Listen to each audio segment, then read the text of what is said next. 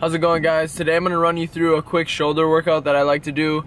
I rarely do shoulder workouts on their own day, but I got a few requests and so I thought I'd do that for you guys. So I'll see you guys in the gym in a minute.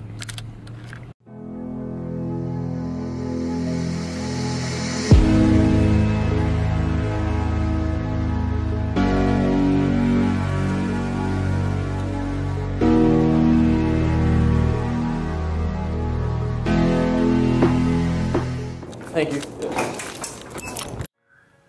Hope everyone is doing well, and as you know, I'm going to be talking over this shoulder workout briefly, and the topic I'm going to be bringing up is just something that I get asked quite a bit, and that's when I have planned to compete in either bodybuilding or powerlifting. And I can tell you that I will not be competing this spring, but the next time I'm thinking about competing or looking at doing a show would be this coming fall, either late September or early October. And I really just like the idea of that, just simply because it gives me the summer to keep progressing. And I'm not even sure whether I would be doing a bodybuilding physique or classic physique. I believe it's called classic bodybuilding. I actually don't even know. So the reason I don't really know is just simply because my wheels or my legs, they're a strong point of mine. So I would definitely want to do something where I could utilize that, just simply because I've put a lot of work into building up my legs, and I would want to showcase them. So not exactly sure what I would do, but I'm thinking about maybe doing classic physique and just trying that out. And being that this is the first spring they're doing it, doing next fall show might be a little bit better, just simply because they've already done it once before. That is kind of what I'm looking at doing in terms of bodybuilding. In terms of powerlifting, I have thought about doing a powerlifting meet this coming summer. There's a few shows this summer that I was looking at doing, powerlifting meets that I'm looking at doing this summer.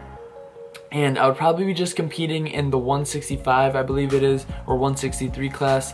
Not exactly sure on that either. As you guys can tell, I really just enjoy training. I'm not too wrapped up in feeling the need to jump in a bodybuilding show or a powerlifting meet right this minute, just simply because I want to continue training, continue staying in a surplus, and make progress. And without being in a surplus and having to diet down for a show, or diet down to make a specific weight class for powerlifting, I just feel like that's kind of deterring away from my goals, which are just to get stronger and to put on quality muscle without putting on too much fat through the summer. But hopefully you guys are enjoying this shoulder workout in the background. I'm going to kind of talk briefly about that. I did start out with a behind neck press, and a lot of times I've heard a lot of people talking about how it can be dangerous, it's bad for your shoulders, and I can definitely agree with that. But if the movement is done properly and in a safe manner, you can definitely make a lot of progress. And I specifically like this because I have heard a couple things. It incorporates the medial delt or the side delt, which is what you're going to see that really give you that cap look, more than a front OHP would or overhead press. So in doing it behind the neck, as you saw me do earlier, is going to incorporate more medial delt than a front overhead press with the barbell. So after I heard that, I actually did hear that in Jeff Nippard's, I believe I'm pronouncing his name right, one of his latest videos, and he said that he had read a study explaining how the medial delt was incorporated a bit more on that behind neck press. So give behind neck press a shot. As you saw, I wasn't using very much weight at all, and as long as you're keeping the weight relatively light, not going super heavy, you can get away with doing the behind neck press and not feeling like you're going to be impinging your shoulders or doing any damage that you wouldn't want to be doing.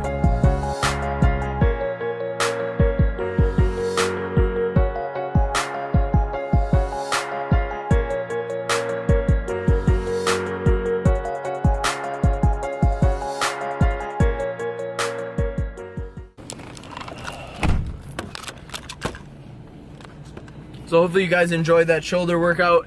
Like I said, I typically don't do shoulder workouts by themselves. I usually throw my shoulders in on my push and pull days, especially my medial delt. I'll just throw in lateral raises at the end of my pull days as well, just to hit them about 2 or 3 times a week, since I don't have a specific shoulder day. But since somebody asked, I decided to just throw in a specific shoulder day just to show you guys what I would do if I were to program that in on my normal split. So hopefully you guys enjoyed that. I'm about to have this Builder's protein bar. It's by Cliff Bar, and it's got 20 grams of protein, I think 4 grams fiber, 9 grams of fat, and yeah, 30 grams of carbs, 29 grams of carbs. So just trying that out. Thought I'd kind of get those and see how they are, and show you guys some different protein bars you can get, and something you can kind of get at like a Woodman's grocery store type of place, rather than having to go to like GNC or like a supplement place. But I think they were like $15 for a box of 12 of them, which is pretty good, because Quest bars I know are about 25 bucks for a box of 12. So